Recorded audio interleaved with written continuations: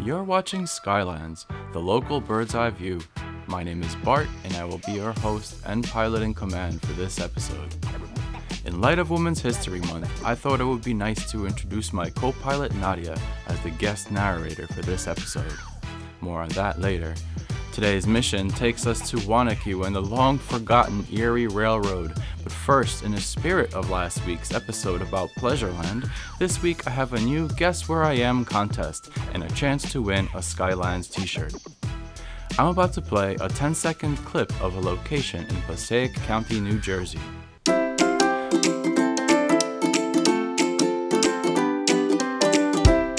Alright, so if you think you know where I am, hit that subscribe button, put it in the comments below. Person to get it closest or most accurately wins a free t-shirt. Did you know that Wanaque was home to 2 train stops along the Erie Railroad line?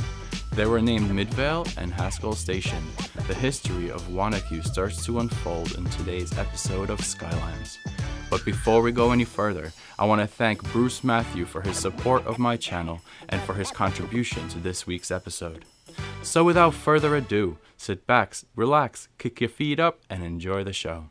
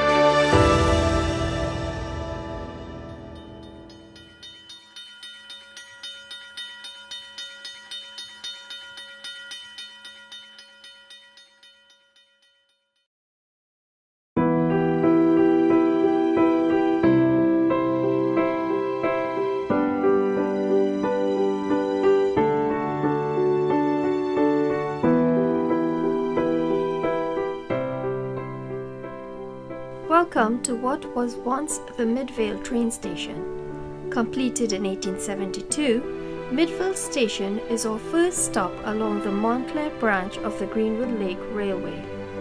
Fun fact, it is assumed Midvale was the name given because of its geographic position in the middle of a valley between the Windbeam Mountains and the Westbrook Mountains to the northwest.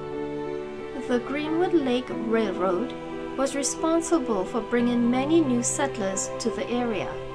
The railroad was used to transport vacationers to Greenwood Lake and the newly constructed Ringwood Lakes. The railroad also served the many residents that were employed by the Wanaque Paper Mill and the DuPont Plant. Some of the structures around the Midvale Station still stand. Check out some of these old photos we found from the Midvale Train Stop area.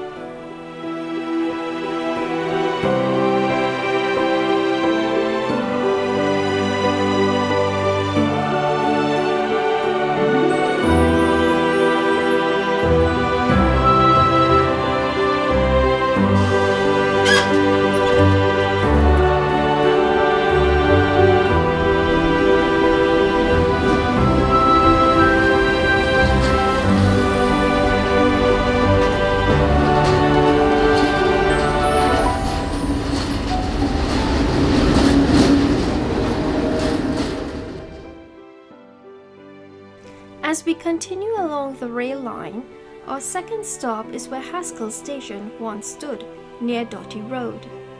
Fun fact, Haskell is named after a colonel that headed the Latin Rand Company. There are also 2 Haskell brothers, probably related to Colonel Haskell, who managed the DuPont Plant on the west side of the Wanaque River. When the railroad engineers would ask as to which DuPont plant to drop the cargo, a popular response for the west side was to drop it on the Haskell side.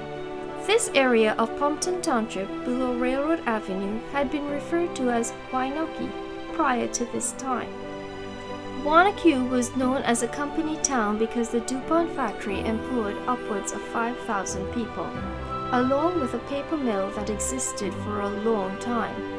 But around the turn of World War I, the DuPont factory closed and the paper mill was demolished to make room for the reservoir. The residents were hit hard because they lost their livelihoods. According to research, it felt as though that event marked the beginning of the end of this rail line. Around World War II, the community started to slowly recover due to tourism. Tourists began flocking towards neighboring Ringwood with its brand new 3-lake communities, in addition to Greenwood Lake. Wanaque recovered. The population grew from 3,100 in the 1940s to 4,200 in the 1950s, and again to 7,100 in the 1960s. Then, at 7:55 on Friday, September 30th, 1966, locomotive 1421 departed the Wanaque Midvale Station for the last time, closing a chapter in Wanaque's history. Both of the train stations in our area now long gone. Midvale Station burnt down, the tracks have been hauled off, and the land has become a path for power lines until it was recently reopened as a walking trail. As for the Haskell Station, nothing is left of the railroad station. Just what's written and memories. Thanks for watching. There are more photos available to browse on our blog. The link is in the description. If you enjoyed the episode, please support us by giving us a thumbs up below. We will return to Wanaque to tell the story of the mines and the reservoir on future episodes of Skylands, so press the subscribe button below so you don't miss out. With that, Pilot in Command, signing off.